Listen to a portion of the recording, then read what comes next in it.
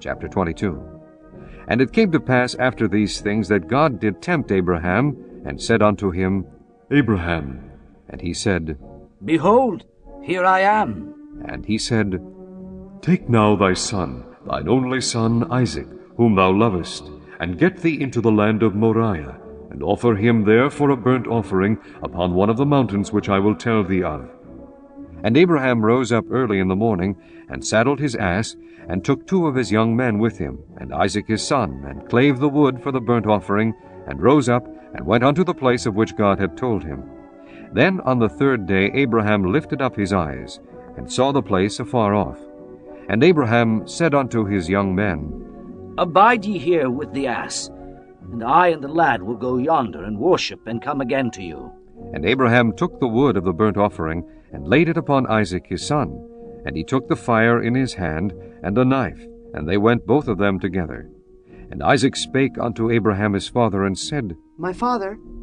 And he said, Here am I, my son. And he said, Behold the fire and the wood, but where is the lamb for a burnt offering? And Abraham said, My son, God will provide himself a lamb for a burnt offering. So they went both of them together. And they came to the place which God had told him of. And Abraham built an altar there, and laid the wood in order, and bound Isaac his son, and laid him on the altar upon the wood. And Abraham stretched forth his hand, and took the knife to slay his son. And the angel of the Lord called unto him out of heaven, and said, Abraham, Abraham. And he said, Here am I. And he said, Lay not thine hand upon the lad, neither do thou anything unto him. For now I know that thou fearest God, seeing thou hast not withheld thy son, thine only son, from me. And Abraham lifted up his eyes, and looked, and behold, behind him a ram caught in a thicket by his horns. And Abraham went and took the ram, and offered him up for a burnt offering in the stead of his son. And Abraham called the name of that place Jehovah-Jireh, as it is said to this day, In the mount of the Lord it shall be seen.